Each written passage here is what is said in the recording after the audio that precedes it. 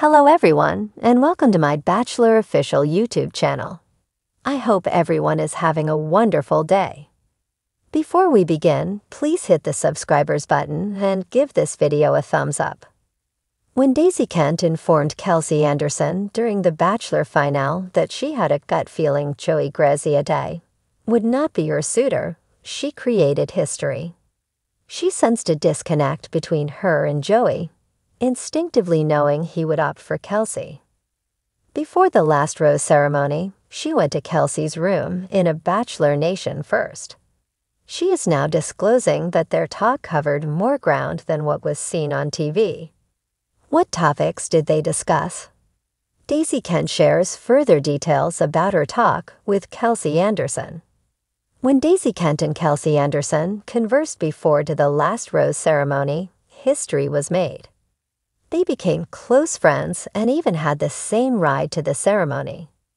Naturally, Daisy took the lead and ended her relationship with Joey Graziadei before he could do the same to her. With the television premiere of the finale, additional information about that day is becoming available.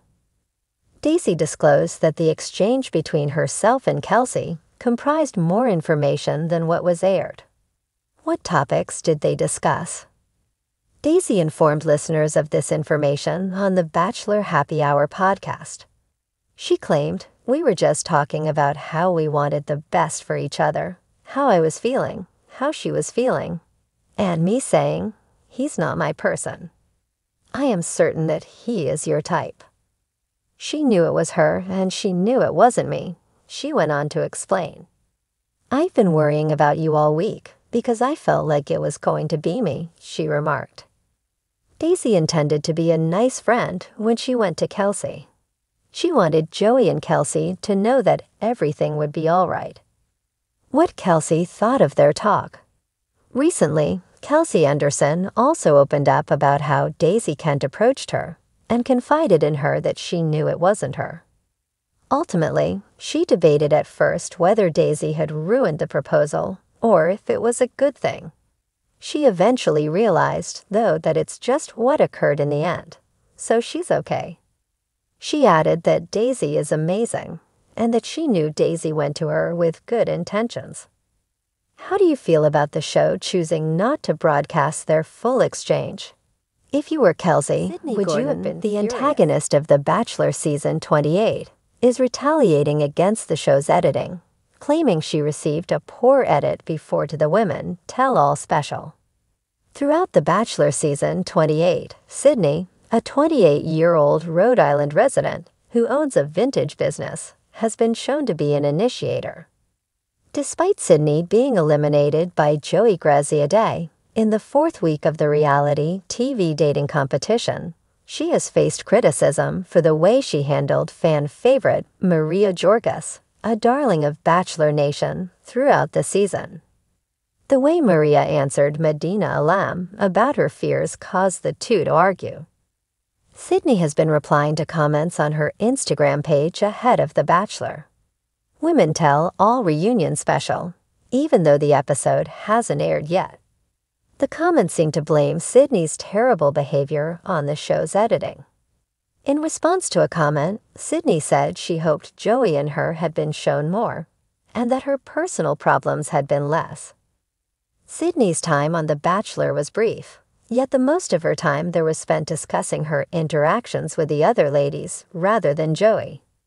Sydney made her debut in the beginning of The Bachelor Season 28, looking like a quirky, kind person who was eager to get to know Joey after witnessing his experience on The Bachelorette Season 20.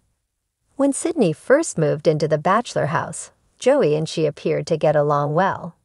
She was thrilled to go on a trip with Joey and the ensemble and felt secure during the first and second rose ceremonies.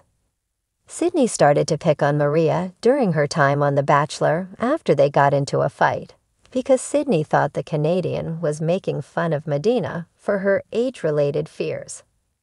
It seemed like Sydney was more interested in trash-talking her fellow Bachelor Season 28 castmates than getting to know Joey, as she brought some untrue information about Maria to Joey. They were positive she would receive the rose when he asked her out on a 2-on-1 date with Maria. Regretfully, Joey rejected Sydney throughout the date since she felt stronger about Maria. The Bachelor Season 28 star has been the talk of the town for the most of the season, even if Sydney and Joey's relationship wasn't thoroughly examined on the show. Bachelor Nation isn't fond of the way she seems to have treated the other ladies in the show. There are always two sides to any story, even though fans probably think they know everything there is to know about Sydney's time on the show. Viewers may be surprised to learn that Sydney has more to say during the Women Tell All special regarding her time. Suckers saw Mary Pepin and Kenny Brosh find love and get engaged on Season 7 of Bachelor in Paradise.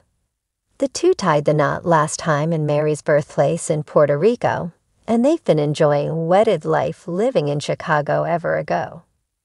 Now the couple eventually got to celebrate their love with further of their family and musketeers with a big alternate marriage party in Chicago. Mary and Kenny had been teasing alternate festivity since their marriage in Puerto Rico was small and intimate.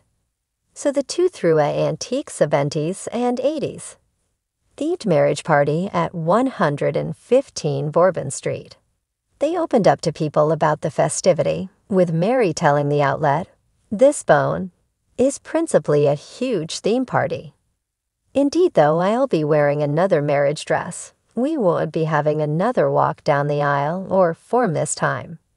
We decided to do a antique 70s and 80s theme to keep it more casual and delightful rather than a formal thing." She said they picked the fogey theme for Kenny's love for all effects 80s, and Mary's love for bright colors and disco balls. And while they didn't have a form, Mary and Kenny still had some traditional rudiments like a first cotillion, cutlet slice, and bouquet toss. For the special evening, Kenny wore a Miami Vice style suit in light pink, which was actually the same suit he used for the 80s Paradise prom on Bachelor in Paradise. Mary wore two different gorgeous gowns. The first was a Norma by Justin Alexander dress, which had envisioned back, satiny figure, and long sleeves. The alternate dress was made by her friend Stephanie Naylor, which she told people had 80s marriage gown vibes, but with an ultra-modern twist. The marriage festivity was filled with Mary and Kenny's fellow Bachelor Nation stars like Blake Moynes, Zach Clark, Noah Irv, Abigail Herringer, Serena Pitt, Joe Amabel, Ivan Hall, Brendan Morias, Pieper James, Clay Harbor, Amber James, Natasha Parker, Andrew Spencer, and more. We love seeing all of these faces come together to celebrate one of our favorite couples. Congrats again to Mary and Kenny. Can't stay for all that the future holds for you too. Thanks for watching if you like this video, so please don't forget to subscribe to my channel and don't miss any updates.